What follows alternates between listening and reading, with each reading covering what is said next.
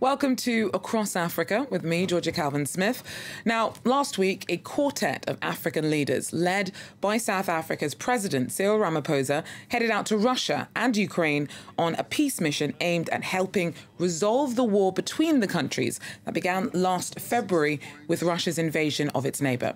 Now, the conflict's had a big impact on Africa. Economically, logistically, politically, it's exacerbated pre-existing food crises by disrupting the continent's supplies of grain and fertilizer, and put Africa at the centre of a tug of war for its support for or against Russia. The African peace mission puzzled many within the continent and has yet to yield any results. Ukraine's President Volodymyr Zelensky since said that there can be no negotiation with Russia whilst it occupies parts of Ukraine. And Moscow said that peace is difficult to realise. Despite the mission's shortcomings, South Africa's International Relations Minister Naledi Pandor told me that the African leaders who headed out to Ukraine and Russia were aware of the mission's limitations, but were still keen to try. The mission was very modest in its ambitions because we understand this is a very complex situation. Our approach is to seek peace and to attempt to draw the two parties together to sit around a table. Really, that's the modest ambition. The high ambition is to bring the war to an end. What we achieved was that our leaders were able to engage with both countries in a very, very substantive set of meetings. So we had an openness to listen to the African leaders and to have very robust, at times, and open discussions on the views of both countries. I think for me the success is that there's agreement for continued meeting and deliberation. So nobody said, oh, go back to Africa, you know, we're not interested. They actually said it's an important opening. We're glad Africa is taking this up. We would want to continue the discussion. Of course, they each have, as the two countries, particular positions as to the outcome they desire, should there be a negotiation. But this has to be a process.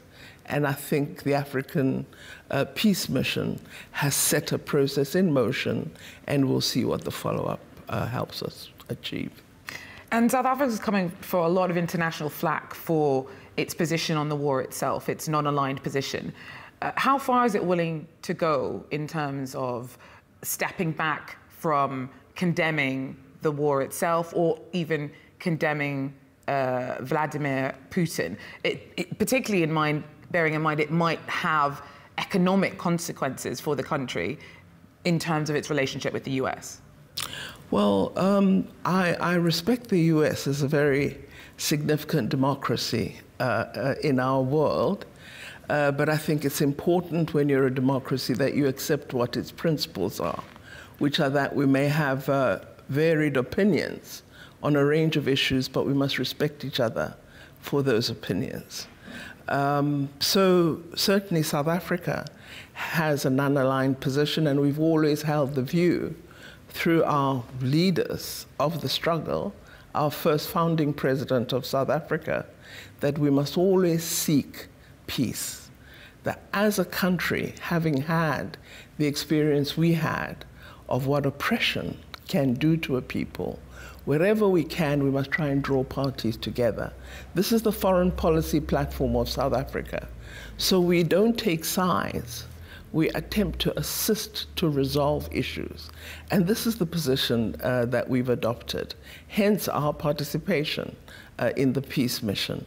So rather than, condemning one and, applauding the other, that doesn't advance anything. It's mere condemnation or, applauding. Our desire is to achieve an end to what we regard as a terrible conflict, which is having great harm on people, on infrastructure, and on the relations of the globe in its entirety. But doesn't that position, isn't it made more difficult to maintain, considering the clear aggression from one side versus the other? So rather than to people or two sides in a conflict where, you know, what happened is a little bit up for grabs or unclear. We have a war that was started by one party entering the territory of another, which South Africa itself acknowledged at the beginning of the war, you know, isn't on. So how does that feed into the definition of non-alignment within an international context for South Africa? Well, you would be aware that we had much alignment many years ago, up to around 1990, when we had the Cold War. And this choosing of sides brought an amazing amount of harm to Africa.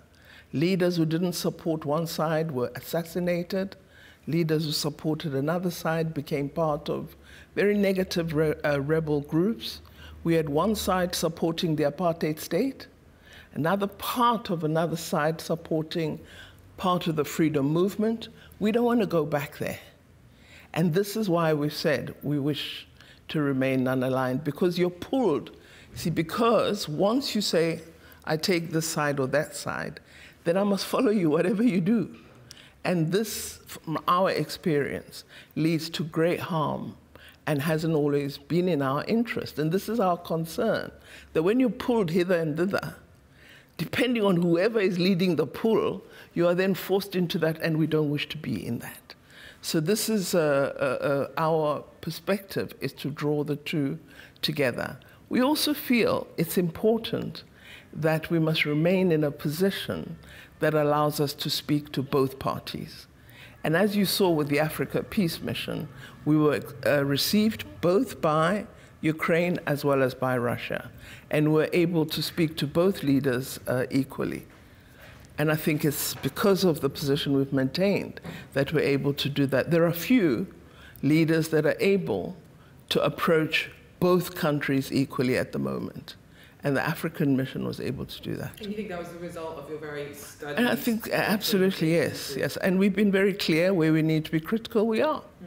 You know, we've been very clear that there must be respect for sovereignty, and that the territorial integrity of all member states of the UN must be respected.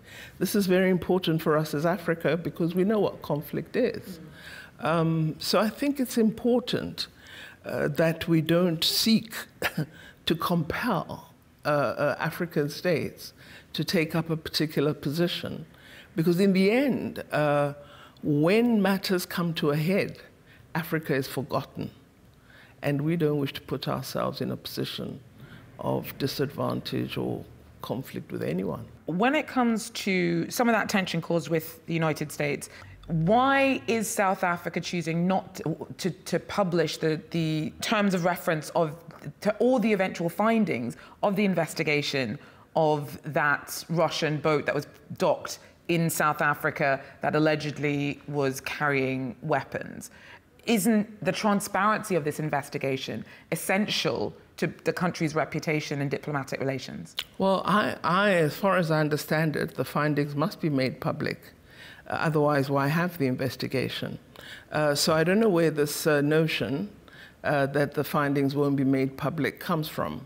I believe once the investigation is done, the president, as head of state, must indicate what the findings are, because the world has an interest in this, and we've got to be able to refute this notion that we sold arms or provided arms to Russia, which I actually don't believe is true. And of course, there's an independent body, and we hope all those with evidence will come forward and present it to the judges panel. And do you think it's problematic that terms of reference have not been released so people know what they're looking for? Well, essentially, we want to know, did South Africa sell arms, provide arms to Russia? And if they did, who did it, and under what statutory authority? Because we have a proper mechanism in South Africa. We're one of the most strict countries in terms of arms trade, because we know the harm of illicit arms trade. So we're very regulated. In fact, private sector companies that sell arms complain that we're too rigid. And so if anything out of the law occurred, This panel will reveal it, and we'll have to deal with the persons who are criminals. South Africa's International Relations Minister Naledi Pandor there speaking to me after that African peace mission to Ukraine and Moscow. Well, that's it for Across Africa this week. Thanks very much for joining us, and do so again. Till then, take care.